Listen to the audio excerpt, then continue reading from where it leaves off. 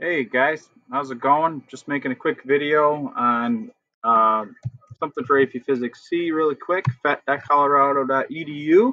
Just want to show you something you can play with to get some basic ideas on torque. Um, just got to find it here, PHET simulations, HTML5, hopefully there's an HTML5 one in here, but yeah, balancing act. All right. So HTML5 simulation should work on anybody's computer or device. So the intro, the idea here is that you want to try to get things to balance. So if I place a 5 kilogram run right here and put one here, and I take away the supports, it'll be balanced. However, if I put a 10 kilogram one here, it won't be balanced. I could compensate for that one by putting it there almost, but not balanced. I have a total of 5 kilograms over here and 10 kilograms over here. Shouldn't this be balanced?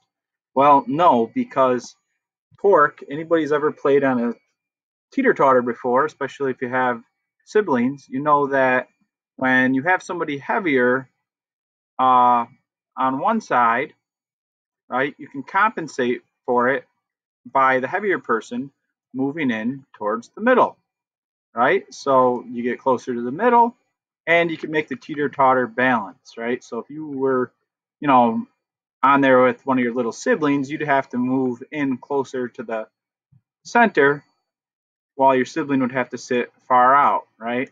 And then classic big brother thing to do. I guess that's as far as classic big brother thing to do is to quick jump off and let your sibling fall, right?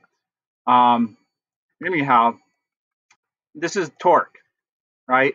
Basically, it's the force applied by the object perpendicular to the radial axis, uh, multiplied by the distance from the pivot point. So the force perpendicular multiplied by the distance from the pivot point gives you the torque due to a force. All right, so the distance the thing has to be away, the object has to be away is proportional to the difference in mass, right? So double the mass, it's got to be half as far away from the center axis. Basic idea of torque. So there's all different things you can do. You can do a whole lab here. There's the game. Try to get things to balance. Balance me. Okay, 20 kilograms. Okay, same mass, same distance. Check it out. Bam, good. Right? Next. You keep going.